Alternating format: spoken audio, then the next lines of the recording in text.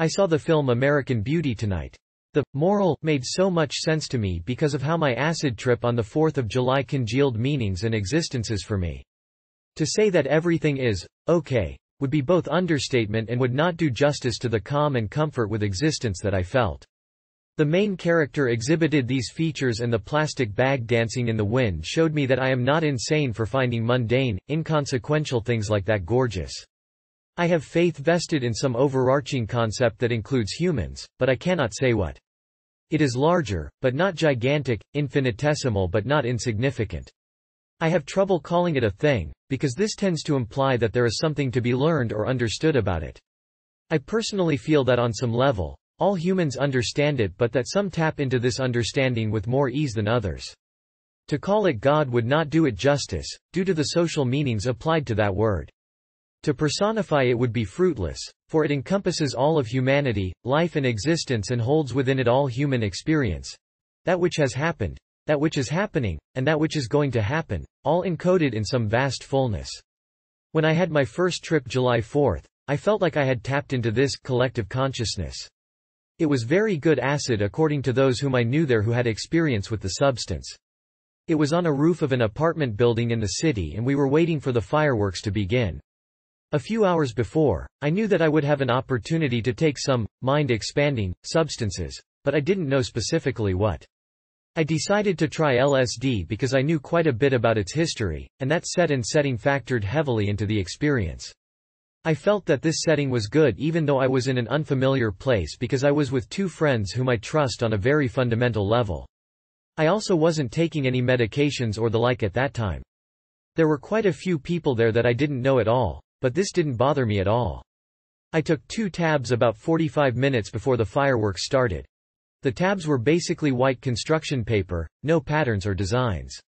15 minutes before the fireworks, I took 1 hit from a joint. I will discuss the connection to weed a bit more below. About 5 minutes into the fireworks I started to feel something and started to really get into the experience of watching the fireworks.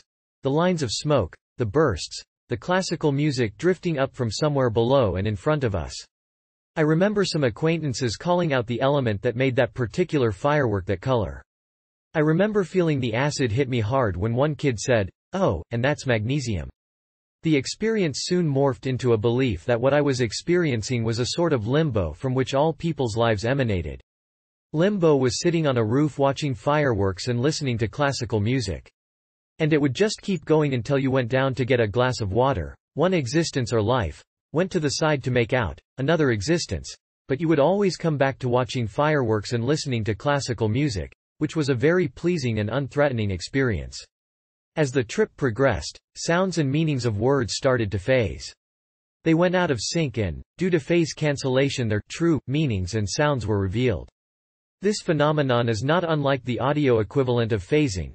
Check out Steve Reich's early works with tape loops. It's gonna run and come out. What I mean by true is not equivalent to inherent, but more so what I perceive to be the truth for the portion of humans that I know. This phasing continued while I slowly leaned back and closed my eyes. Apparently I was rolling around on the roof mumbling incoherently, but I was having an amazing experience. I only harbor a little regret for not having seen any visual hallucinations, but I am not a very visual person compared to some. Still, even without visuals, this shit was tweaking, repeating, phasing audio and then progressed to tweaking existential meaning in the same way. What happened while I was lying down with my eyes shut, or under, is difficult to explain. I felt like I was connecting to all and everything, going out in all directions while simultaneously delving inward. I experienced utter ego surrender. I knew that I had a prior existence as me. But since I had this knowledge of the interconnectedness of all things, I felt safe, secure and comfortable in being a part of that and moving with its ebb and flow. Whether or not I came back to the reality I knew as me, was not an issue. I knew that my life was right, including all the bad shit.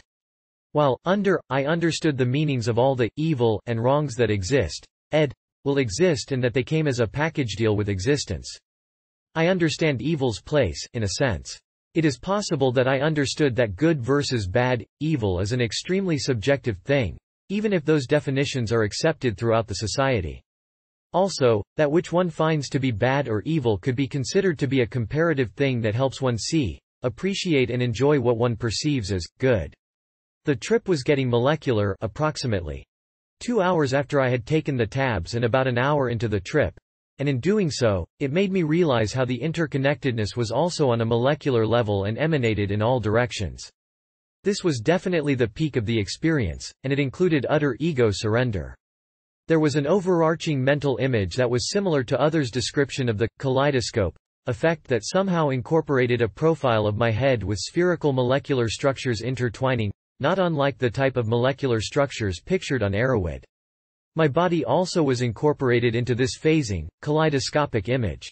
I remember feeling my entire body being washed with waves of warmth and pleasure.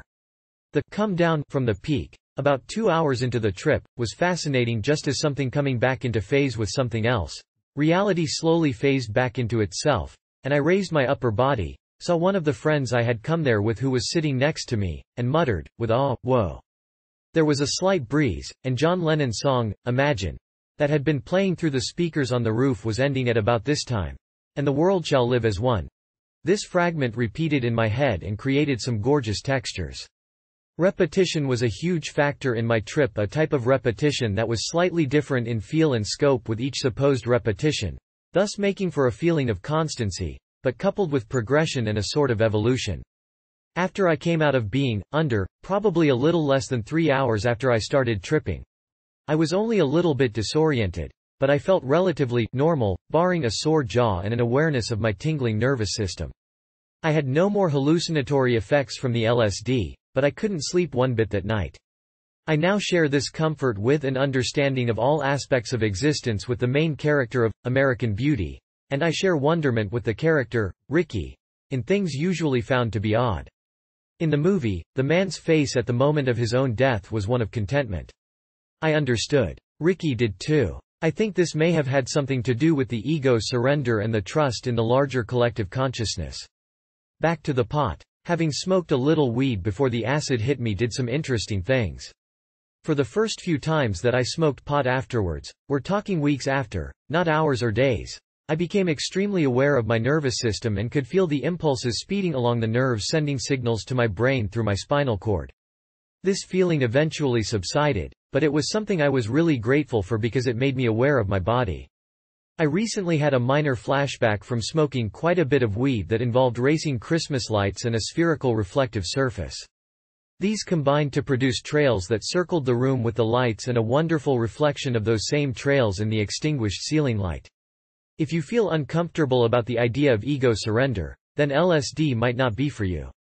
That's cool, because William S. Burroughs himself said that drugs are a means to different levels of consciousness, but they shouldn't be solely depended upon, because they aren't the only means to attain mind expansion. Personally, I probably won't do acid again for quite a while, because I feel like I learned so much and can learn so much more from this trip that I'm going to need a bit more time to sort everything out.